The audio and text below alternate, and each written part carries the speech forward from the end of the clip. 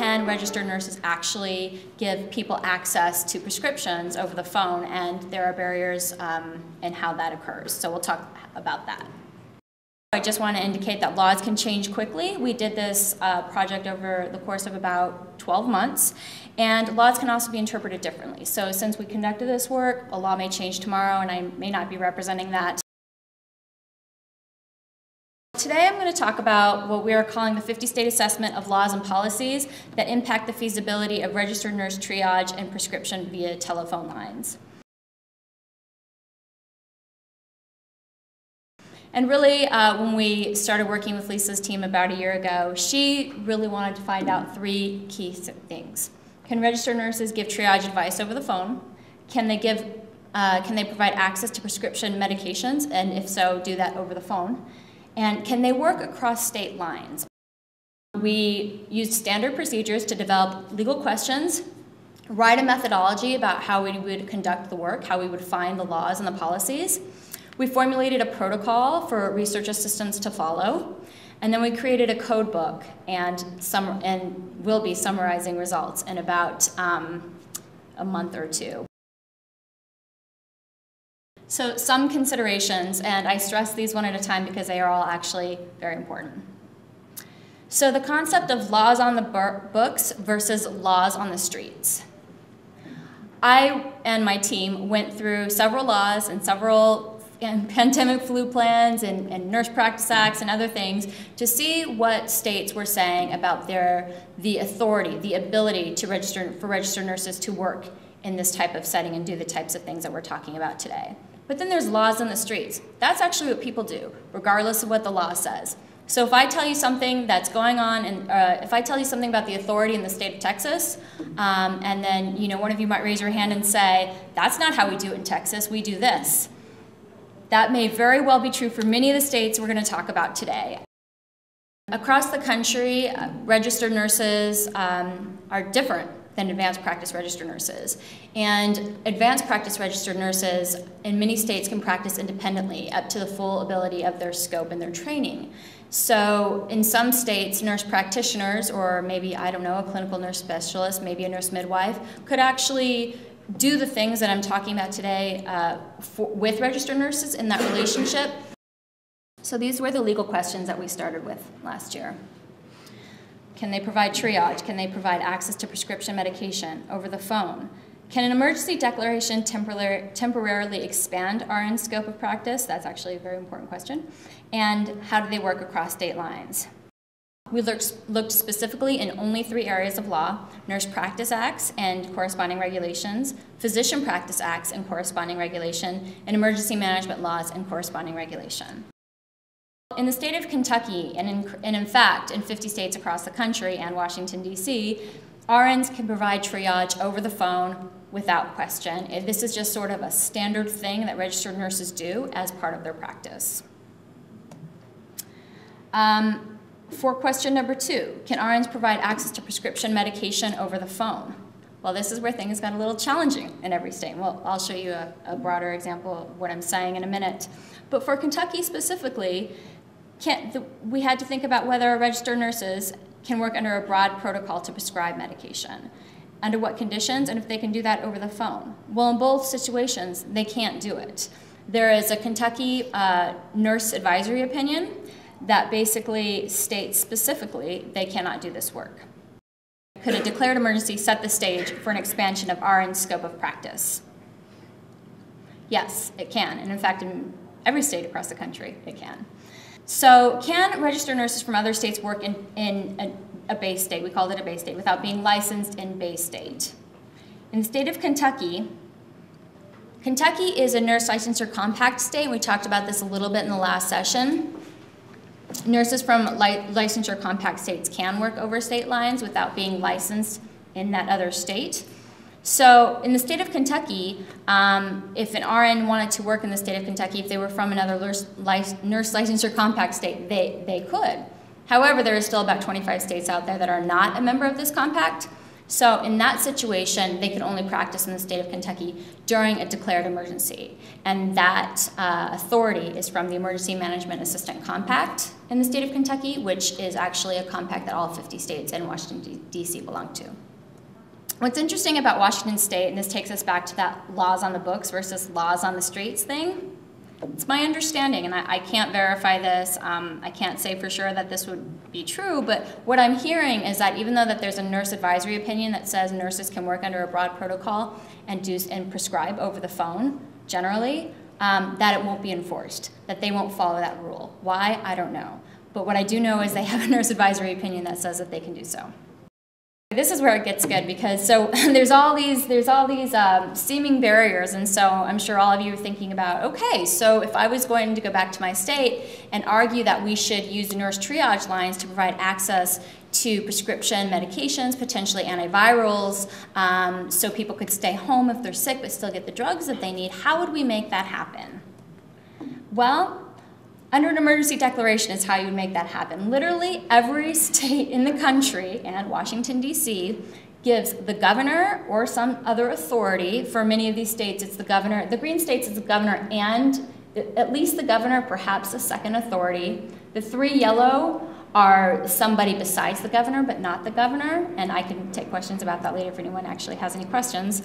And then we did find this sort of interesting designation that I just wanted to present to as an example to all of you today, that there are some states out there, Nevada and Arizona for instance, where the governor can actually delegate to someone else the power or the ability to remove scope of practice barriers during an emergency. And in all of these states, there's some language on the book that says, in an emergency declaration, during an emergency, rules, regulations, laws, anything that gets in the way of getting people the care that they need during an emergency can be lifted for the time period that the emergency continues in that state. It's different. Some states it's 72 hours, sometimes it's till the governor says it's over, but the point is every state you can do this under an emergency declaration.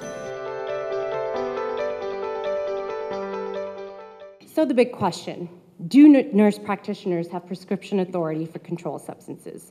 And the answer, our initial findings are that 48 states and the District of Columbia allow nurse practitioners prescription authority for controlled substances. That is, Alabama and Florida do not appear to allow nurse practitioners to have any prescription authority for controlled substances. We found in about 15 states they use the language of collaborative relationship. And here's an example from the state of Connecticut where it states, APRNs may, in collaboration with a physician, prescribe, dispense, and administer medical therapeutics. And what does collaboration mean? It's a mutually agreed upon relationship between the APRN and the physician. And it has to be in writing. And it shall address the level of Schedule 2 and 3 controlled substances that the APRN may prescribe. And really, to highlight that, we looked at the laws and what do they say, and we find, for example, in Arkansas and many other states, the use of the language collaborative agreement or collaborative practice agreement. And here you see, in Arkansas, the Board of Nursing may grant a certificate of prescriptive authority to an APN who has a collaborative practice agreement with a physician. And what does the collaborative practice agreement have? It must have provisions that address, for example, include the protocols for prescriptive authority. Other states use the language of protocol. An APRN may prescribe drugs pursuant to a written protocol, and this written protocol shall have, it specifies the class of drugs for classes of disease or injury. It must be maintained in a book and contain the name, the telephone number, the signature of the APRN, and the date the last time it was reviewed and adopted. And also, it has to be located at where the APRN is practicing. We found that in 27 states, the laws state that there needs to be some sort of educational or training requirement. In addition, we're not talking about the education needed to maintain your APRN or nurse practitioner license. We're talking specific to prescription authority. And here you have an example of Indiana, which says that the APN may be authorized to prescribe controlled substances if the APN submits proof of having successfully completed a graduate level pharmacology course within 5 years of applying for this certificate of prescription authority. Now, if you don't have that, you have several other options. You could have completed at least 30 actual contact hours of continuing education, but that has to be 2 years preceding. Then you've got also at least 8 of those hours have to be contact hours of pharmacology and prescriptive experience in another state that you're bringing in because you've moved to a new state.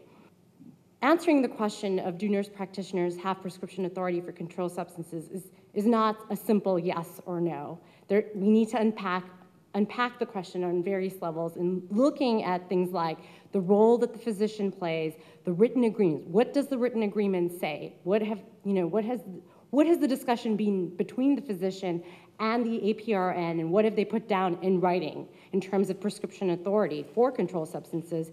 Are there particular schedules mentioned? What is mentioned?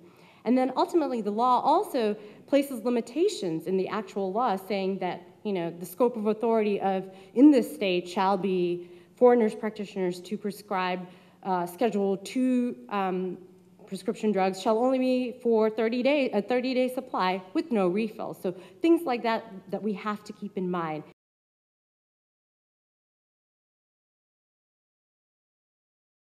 Because we're looking at supply chain all the way from creation to manufacture to distribution to dispense to prescribe to the usage of drugs, it's necessarily very much impacted by the status of state laws. This is why we're looking at state laws. And outside of these prescribing practices, we've looked at a whole host of other legal domains that may or may not, depending on the state, impact how a re-engineering of this system is rolled out into different states. So what are we talking about?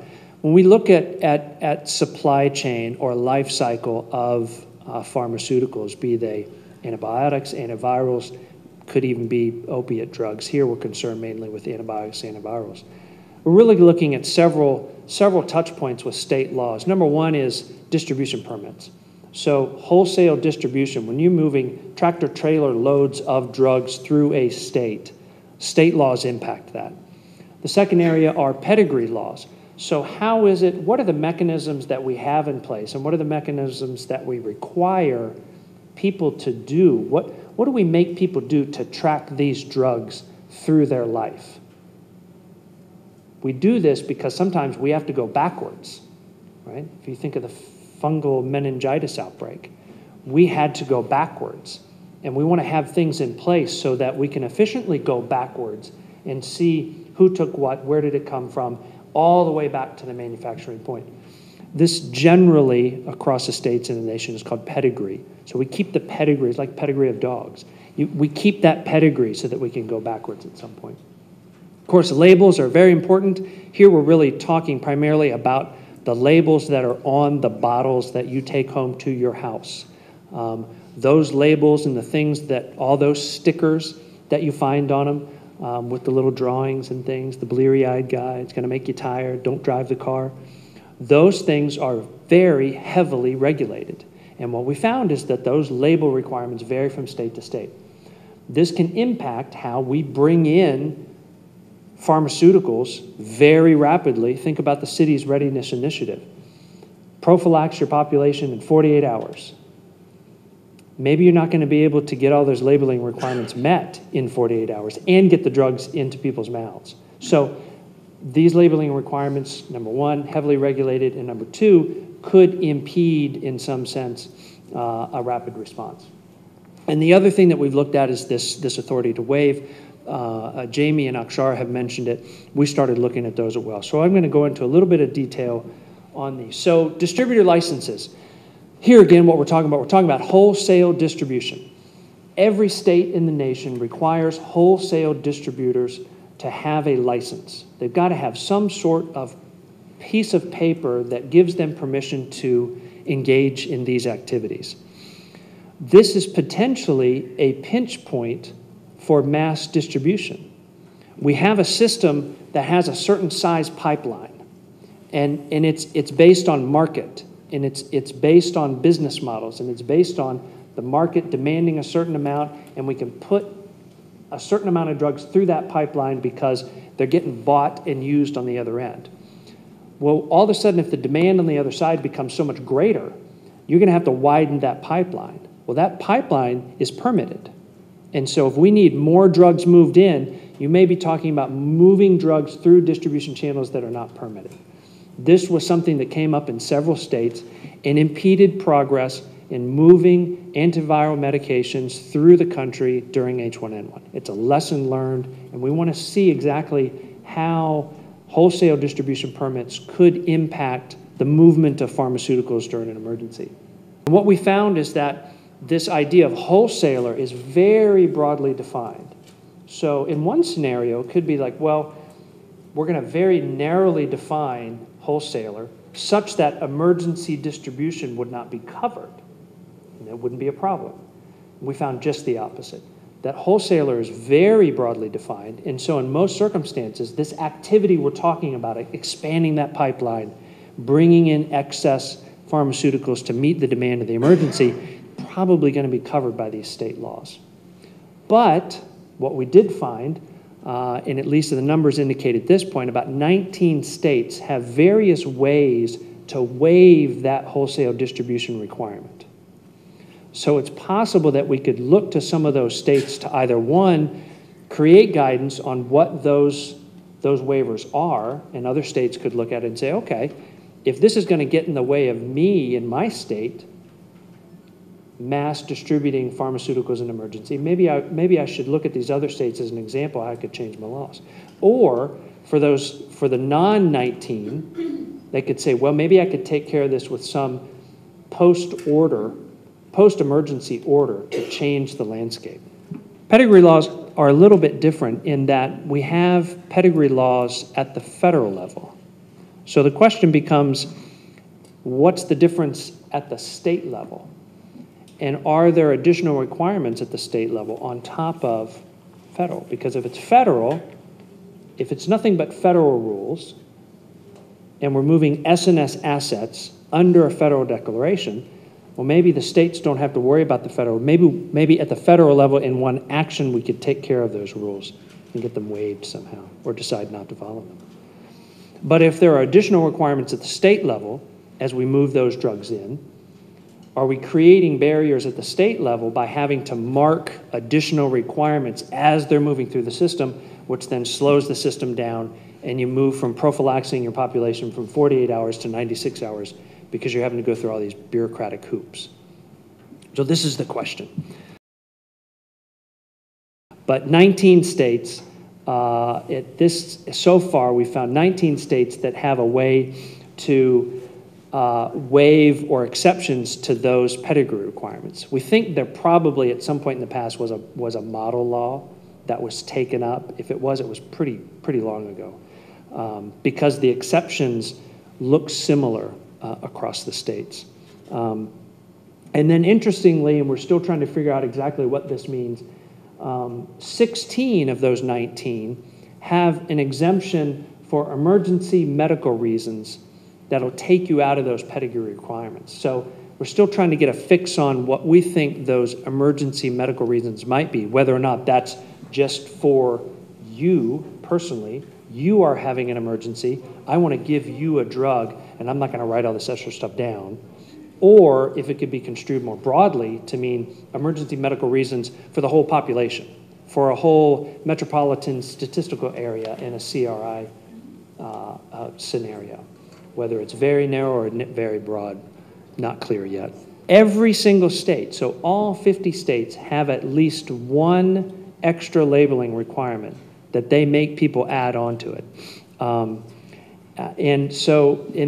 they went up in number, but they varied greatly. And so from one state to the next, I mean, there's things like name of the manufacturer, the packer or the distributor of the medicine has to be on the bottle, the name or initials of the dispensing pharmacist, the expiration date, the telephone number of the distributing pharmacy, the reasons and the medical conditions requiring the prescription medication, the refill requirements, the patient's address, and possibly in some states, the dispenser's license number.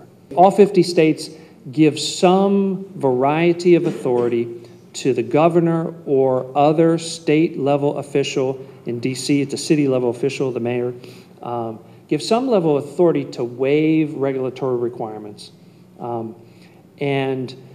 it really becomes, the trick really becomes not, can you do this, but what do you do? What do you waive? And in what way do you waive it? So, you know, one of the things that we're looking at, and this gets back to the question of, you know, what are we going to do with all this information? I think what our goal is to provide guidance to emergency planners in the state. This is really what it comes down to. We've got to plan for these things. None of this stuff happens automatically. So as Jamie suggested earlier, the declaration of a state of emergency simply sets the stage for other actions. Those other actions are defined by state law. But those things don't happen necessarily just because you declare an emergency. The emergency just sets the stage. And so you've actually got to, if you're a governor, if you're a mayor in DC, you've actually got to issue something else. There has to be some other statement coming from your authority to say, this is what we're going to waive. This is when we are going to waive it. And this is when it expires. Or, on the positive or the affirmative side, this is going to be the new rule. And this is when this new rule is going to take effect, and this is when this new rule is going to expire. That takes planning.